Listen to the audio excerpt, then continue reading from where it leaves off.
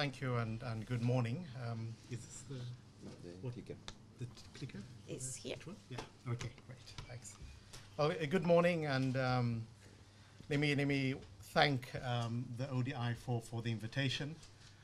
The seminar is certainly one of the many ways in which CABRI and the ODI is collaborating. There's now a standard answer to the two questions that are asked at border control as I enter the UK. The first is, what are you coming to do in the UK? And I would say that, well, there's the Cape Conference. And then the second question is, have you been to the UK before? And I said, yes, I attended the last Cape Conference. So it's good to be back. Let me start with what I thought was quite a provocative statement that was made at the third CABRI annual conference. And this statement was made by somebody that is familiar to many of you that work for the ODI. It was made by Tony Killick. And we got Tony to, who was working in Ghana at the time, we got him to come and do a presentation on the Ghanaian budget process and the reforms that had been undertaken. And Tony opened up his presentation by saying that the Ghanaian budget process is a facade. And there was kind of a lot of uncertainty in terms of how to respond to that. And Tony went on by saying that he thought it was a facade because of the large variations and leakages within the process, that it was essentially a closed system with very weak parliamentary scrutiny, and even went as far as saying that he thought that the process was anti-developmental because of the large discretionary spending within the system, and fourthly, which was probably what got the Ghanaian officials that were present most upset, was that he did not think that there was a clear link between the policy priorities and the actuals. And I'll come back to how the Ghanaians responded to Tony. But it was also at the same seminar, the CABRI seminar, that Paulo Lorenzo quoted Aaron Wadowski in a session on the politics of the budget process, and that is the quote that I've put up as part of the title slide, that most practical budgeting may take place in a twilight zone between politics and efficiency. And I must say that, my 8 years that I spent in the budget office in South Africa, most of my time they felt like I was living in a twilight zone. Well, I think especially my family thought I was living in a twilight zone. So coming back to how the Ghanaians responded to Tony, I was quite surprised. At all these annual seminars, we have these evaluation forms where we ask delegates to provide their feedback. And it were the two Ghanaians that said that it was Tony's session that they found most informative and certainly the most relevant. So I suspect that they also had this feeling that the budget process was a bit of a facade at the time.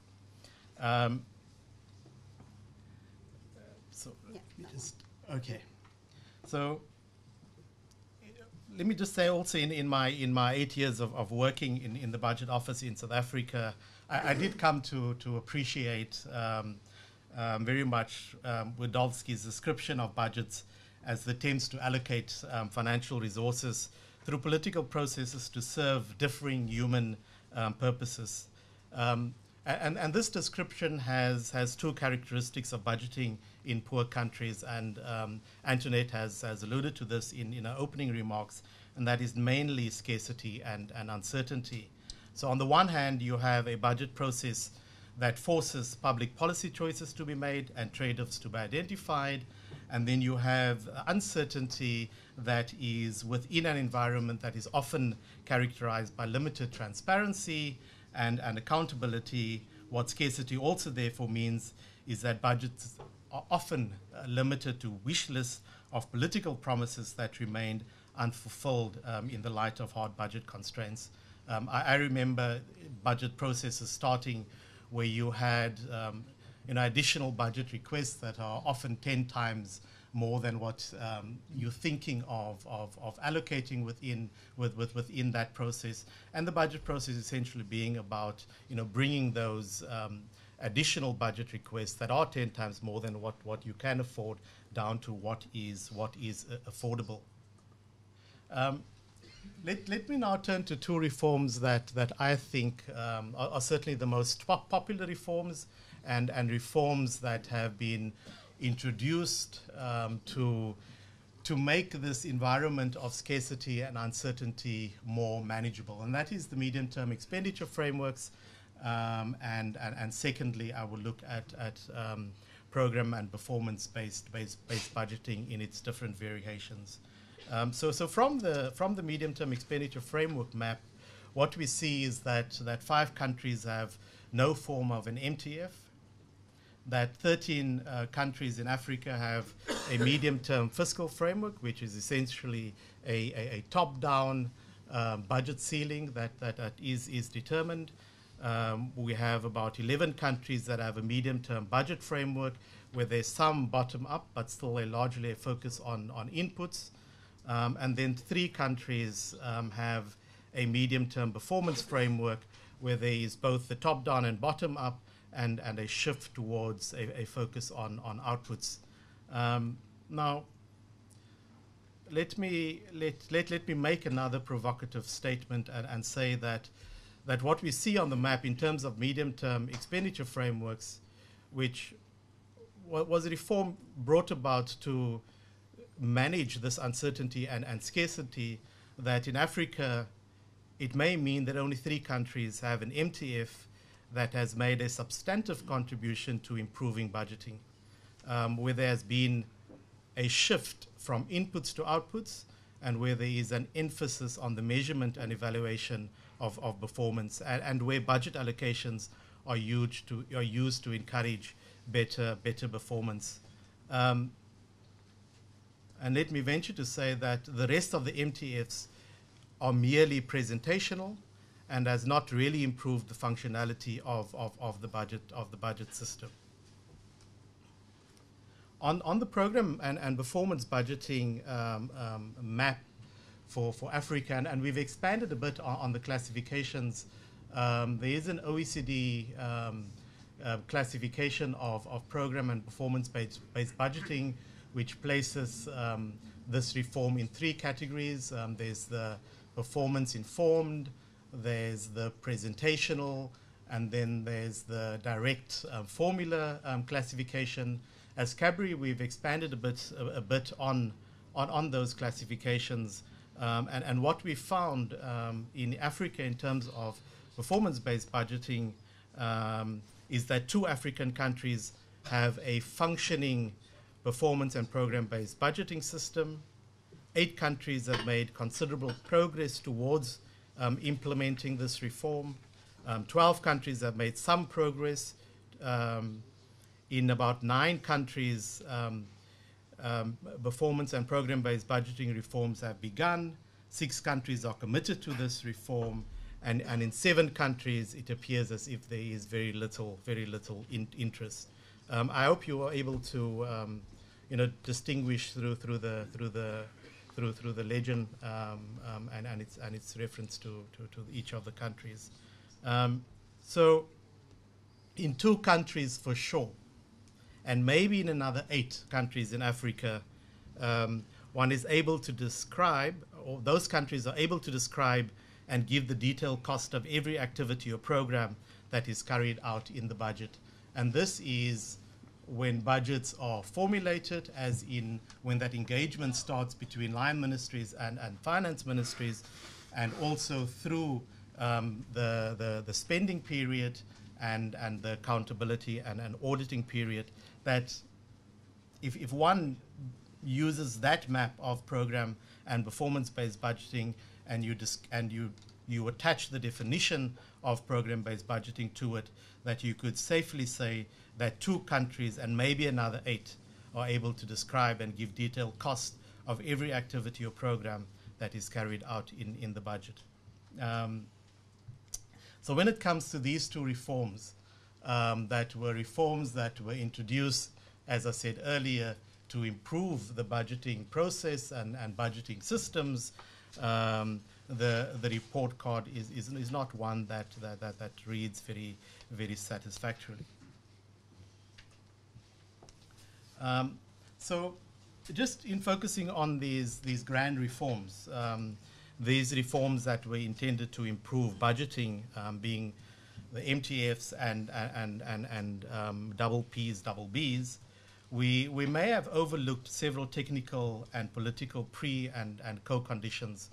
And CABRI is just finalizing a report on program-based budgeting that is based on joint country case studies in Mauritius and in Namibia, and then more detailed studies in 5 other countries, and in a survey of 15 African countries. We, in that report, identify some of the preconditions, and let me say some of them are co-conditions that may have been overlooked in undertaking these reforms as an attempt to improve on the system. The first is what we are, or many of us are familiar with, and that is what has been identified by Alan Sheik as getting the basics right. In both budget formulation, execution, and reporting, that we may have overlooked some of these very important basics in moving forward with these very ambitious reforms. But I must also I think qualify this point by saying that that in getting the basics right, I'm not proposing that it should be applied in any kind of rigid way. That I think some countries can move faster than other countries. The second precondition that I think is often overlooked and it's going to be referred to, I'm sure, over the next 2 days, and that is the ownership by Parliament, which is very critical. If one takes the Burkinabe example, there the Burkinabe Parliament re-energized the program budgeting reform when it became involved in that reform, which was a reform that was stagnating for some time. Ownership by government is an important one, but let me also say that where you have a government that comprises of a finance ministry, a planning ministry, and a budget ministry, that ownership is not enough. You also need coordination. And we certainly found in the DRC, where the fragmentation of a finance and budgeting and economic planning function into 3 ministers often resulted in an inability to improve on budgeting and budget systems.